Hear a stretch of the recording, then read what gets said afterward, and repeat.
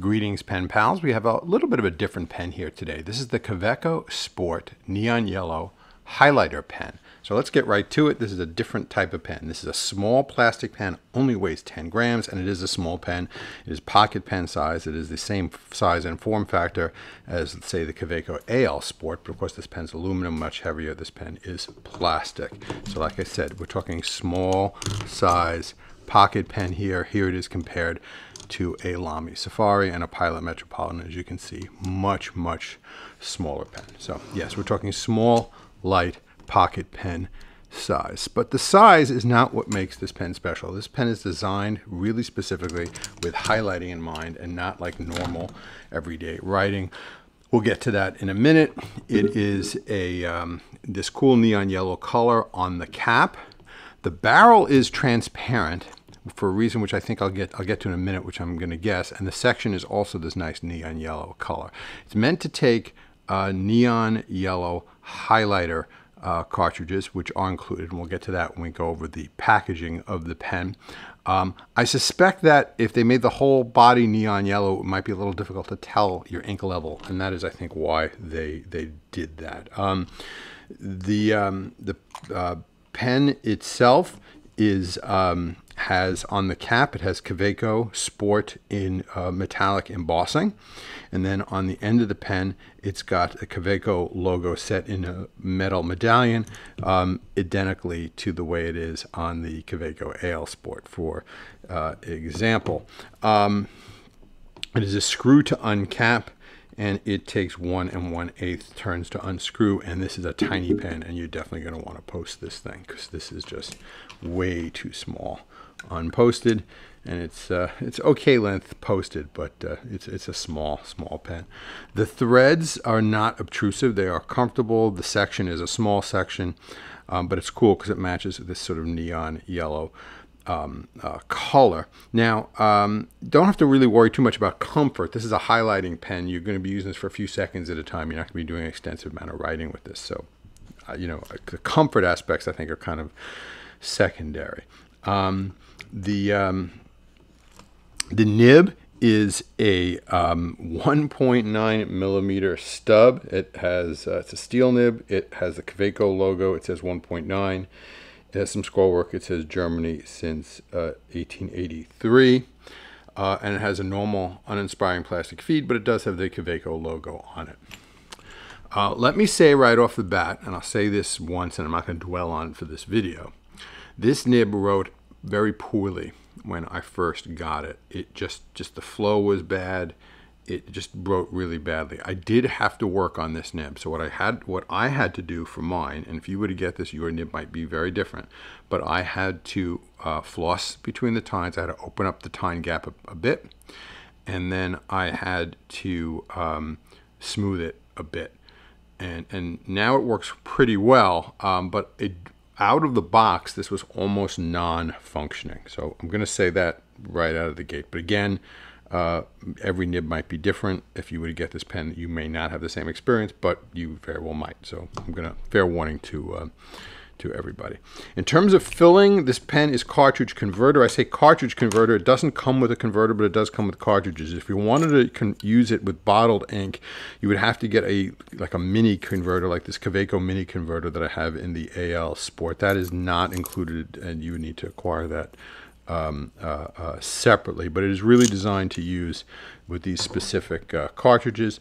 But we'll get to that in a minute when we go over the packaging, like I said. So that is, oh, one other thing that's worth pointing out, the cap does have this nice cap liner here, which appears to do a pretty good job of sealing off the nib and keeping it fresh, because the whole point of a highlighter is a highlighter could sit on your desk for quite a while between uses, and then when you pull it out, you need to be writing first time every time.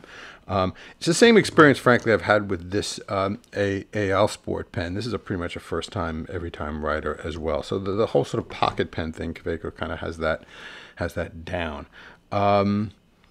Let's take a little detour and talk about how this pen is packaged, because the packaging on this pen is quite nice.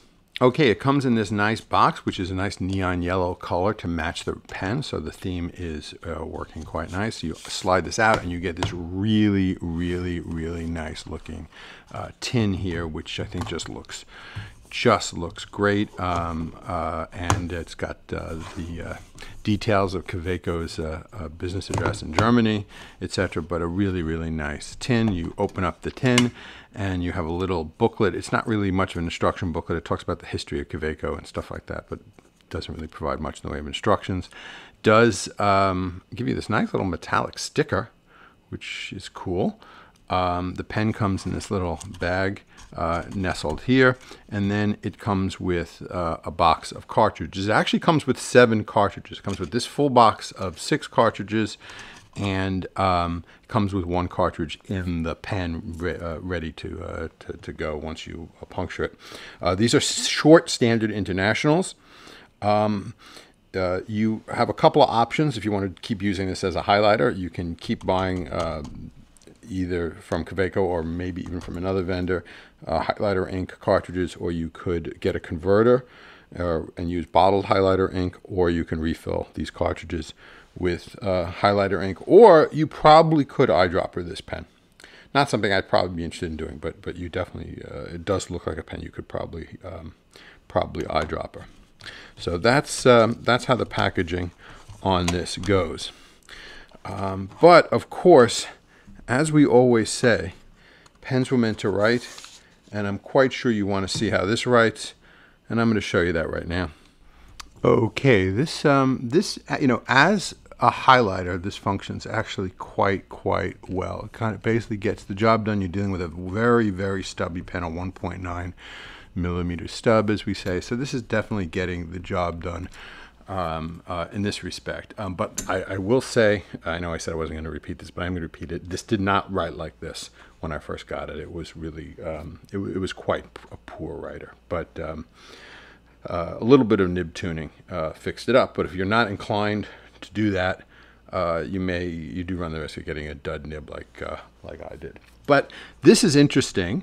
But in terms of if you want to use a fountain pen based highlighter, how practical is it really? So what I thought I would do is show you how this highlighter would work on top of some other inks and pens that you might be highlighting on top of. So here what I did was I did a bunch of writing samples with various sort of, to be honest, a pretty random selection of fountain pen inks, and we're just going to see how this we'll see kind of a couple things. We'll see how these inks hold up on under a highlighter, and we'll furthermore get to see a little bit more of how this works. So Waterman's Intense Black did not hold up well, but I kind of expected that. That is a washable ink. Heart of Darkness is not perfect. It is smearing a tiny bit, but obviously doing much better. By the way, I did this a while ago, so all these had thoroughly time to dry, so drying is not an issue here. Pelican Blue Black seems to be doing okay, not great. There is a little bit of smearing going on there. Noodler's Apache Sunset is actually doing well, which is a little bit surprising because Apache Sunset tends to smear under kind of normal circumstances. Mont Blanc Irish Green not doing well at all. That is really smearing quite a bit. Oroshizuku Amairu, it is smearing a bit, but I'd say I'd give that a fair rating. Pelican Edelstein Star Ruby, again not doing particularly well from a smearing perspective. Twisby Royal Purple, smearing a bit, not the worst, not the best.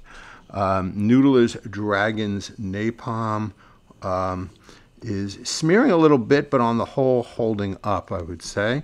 Noodler's Black Swan in English Roses. That seems to be smearing a bit. Again, not totally surprising. That ink does smear even under normal circumstances.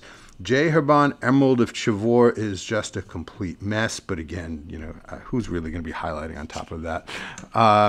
Colorverse Coffee Break, not too bad. I mean, it's not too bad at all. Okay, now we're going to do two inks that are sort of advertised as being permanent inks. So we have Colorverse Permanent Photo Black, and that's living up to its name. That is not budging, which is really nice to see.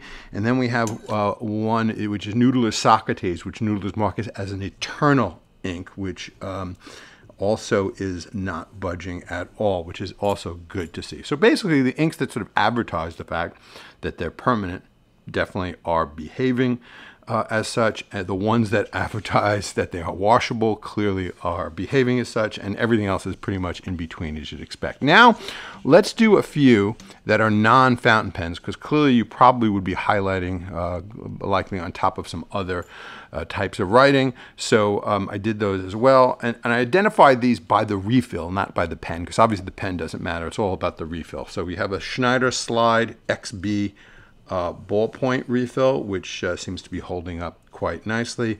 We have a Parker Quink Flow ballpoint refill, which is holding up quite nicely.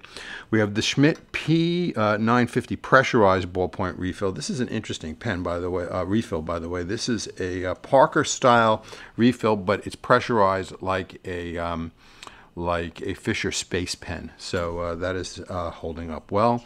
We have the Bic Click ballpoint, sort of your cheapo generic throwaway Bic Click, that's doing well, and a Bolograph, which is a Swedish made ballpoint refill, doing as well. So the ballpoints all seem to really be to the last man here, holding up quite well. Let's move to some rollerballs now. We have a Schmidt rollerball, not unsurprisingly smearing a decent amount. A Pilot High Tech Point rollerball is also smearing, although, you know, not super bad. Then we have a Pilot G2 rollerball. That actually is holding up quite well. Not perfect, but considerably better than the other rollerballs. And then we have, next up is a Monteverde gel refill.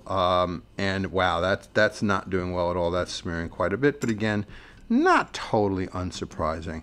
Last but not least, just for completeness sake, we threw a couple of pencils in there. We have a Blackwing, a Palomino pencil, and a Pentel 0.7 millimeter Type 2B pencil lead, and not unsurprisingly, they held up fine. So this is basically kind of an indication as to, you know, sort of the utility of this and how useful this is as a highlighter. So that is that. Now let's talk about another alternative. This is $35. If you want a refillable highlighter, I think there might be another way to go, which might be better.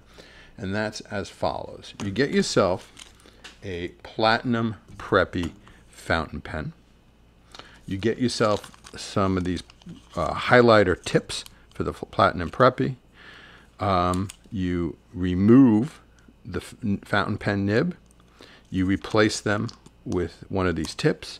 You then eyedropper fill this pen with bottled highlighter ink. And you now have a refillable highlighter. Or you could skip all that and just buy a Platinum Preppy highlighter, which just costs less than $3, and highlight it. Either way you go, you'll end up with something really nice. So this is a Platinum Preppy that's been eyedropper filled with the highlighter tip, and it works really, really, really well. You have a couple of choices in highlighter ink out there. You could use an ink that's specifically designed as a highlighter ink. So in my case, I'm using Noodler's Firefly, which is this highlighter ink. The Noodler's Firefly is surprisingly close to this Kaweco highlighter ink. So here is the Noodler's Firefly. Here is the Kaweco ink. They're really, really virtually identical to each other. So they're very, very similar. this works really well as well. You get the nice highlighter tip, and it works. And if that porous point felt tip wears out, you could just simply replace the tip. But that you'll get a lot of mileage out of that, and obviously it's going to hold a ton of highlighter ink, which is really cool. So I personally think if you really want a refillable highlighter, this is certainly a more economical way to go. This is neat if you really want to use a fountain pen nib for highlighting, etc. But like I said, I think this might be a slightly better and more economical alternative. In terms of alternative highlighter inks, like I said, you could use an ink like that's made specifically for highlighting, like this Newless Firefly, or you could use other inks that will work great for highlighting. Something like Diamine Yellow would work really good as a highlighter. Another ink that you might be surprised at that really works well as a highlighter would be something like a very light green ink. So this is a J. Herbin Vert Pre. Works really well as a highlighter, and I've used that in the past. And the same thing, I've filled up a Platinum Preppy and highlighter with it. So check out your ink collection. You may already have one or two inks that work great as a highlighter, or you can get, like I said, you can get yourself something like Noodles Firefly. Noodles actually makes a couple. This was their original, I believe, highlighter ink. I think they make a couple of different colors. I think they make now some blues and greens that work as highlighter inks as well. But anyway, that is that. Well. I think we pretty much have come to the end of this video. Before I say goodbye, I do want to remind everybody to please like, share, comment, and subscribe. That would all be very much appreciated. And as always, until we see each other again,